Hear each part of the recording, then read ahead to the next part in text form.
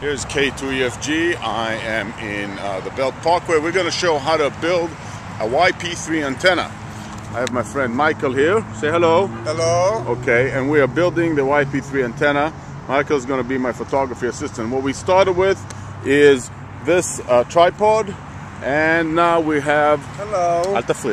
Now we have the main boom is attached here, and we're going to...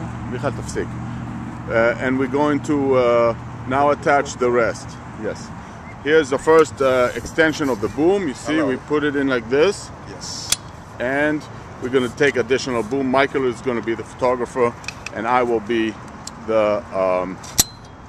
yes, thank you. And I'm going to put it in. Thank you very much. Excellent. Thank you. And now we're going to continue with creating the boom. Michael, you're going to be the photographer. Reflector portion.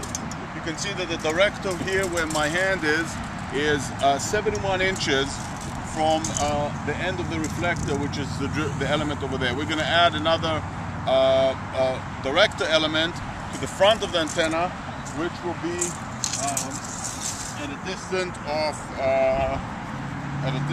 64.5 inches, which is just a single hole from here. So now we have the antenna ready to be put. There's 64.5 inches from the driven element to the director, and then 71 inches from the driven element to the reflector. Next, we're going to assemble the director, reflector, and driven elements in the appropriate length. Okay, at this point, Michael is completing putting on the coils from the. Oh, you have to extend this one, Michael. This one is backwards. This one is backwards. At this point, Michael is completing putting on the coils on the last element. You can see that we have the spacing, and we have three elements: a driven element, and the driven element in the middle, the director, and the reflector. One thing to remember is that the director is always much closer to the reflector. It's on that side of the reflector. So with that, we're going to now put the extensions that are going to make the exact electrical distance, electrical length that is required to run this antenna at 20. Michael is installing the third and fourth segment. This segment here, the first segment in the driven element, is the constant length.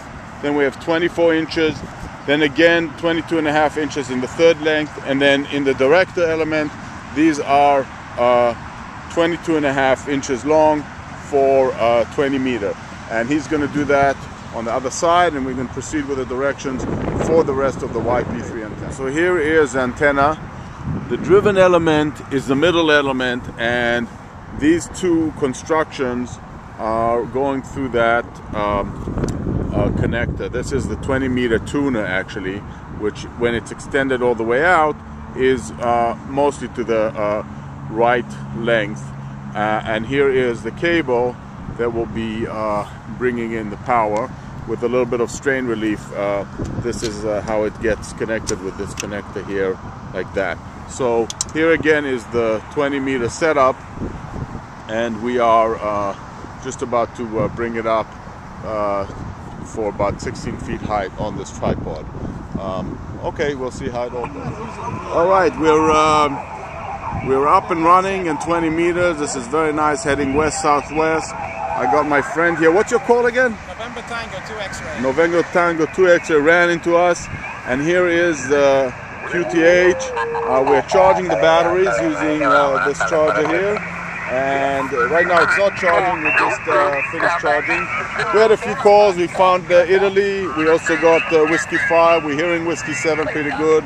There's a couple of QSO parties going on, so this is all good. Here's the YP3 antenna up and running, 20 meters, a guide. The rain has stopped, the wind is going off. Tomorrow we're going to work off the buddy pole. And this is Kilo 2 Echo Foxtrot Golf from the Belt Parkway in Brooklyn. It's saying 7-3. Okay, this is Kilo 2 Echo Foxtrot Golf. This is a captain's log addition supplement for today. This is Michael. He just woke up, and he helped me set up the antenna, which is now facing east, northeast towards Europe. I got sugar papa stations in Poland. I got Italy stations like there's no tomorrow. I got one in Germany, at Deutschland, and really very nice day, afternoon in